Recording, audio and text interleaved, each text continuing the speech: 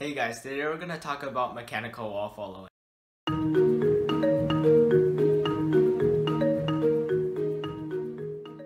Mechanical wall following is when a robot uses side wheels to travel along a wall, and it is really useful in helping the robot move accurately since the field's walls are generally straight. Here's what it looks like.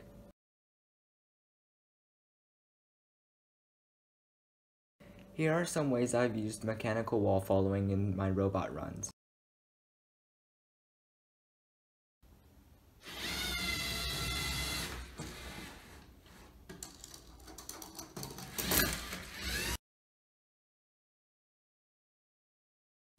Now let's build this wall follower. Here are the pieces we'll need. First, let's take our 2 wheels and take our 4 frictionless pins and put them onto each side of every wheel.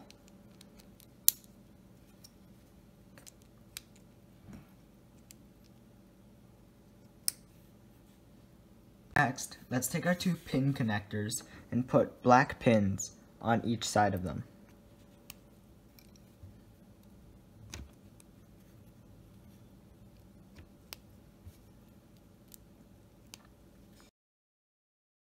Last, let's take our frame and put our wheels into these holes in the corners. Let's take our pin connectors and insert them into these corners. And then we'll take our other frame and attach it on top of all of them, like that.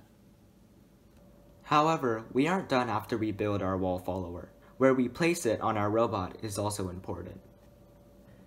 If we want to be moving forward with our wall following, our wall follower has to be placed towards the front of the robot, and here's why.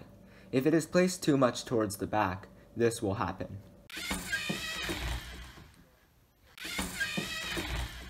There are 2 things you can do to make your wall follower more effective.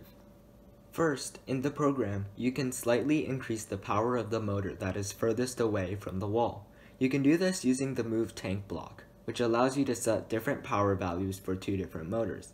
On my robot, the motor we need to change is the B motor, so we will increase the power of the B motor from 50 to 51. What this change does is basically tilt your robot towards the wall a little bit, which will help your wall follower stick to the wall better. Second, you can start your robot at a slight tilt towards the wall. This will help you make sure that the robot is clinging to the wall when the program begins. As you can see, as the robot moves forward, it will straighten itself out and stick to the wall better.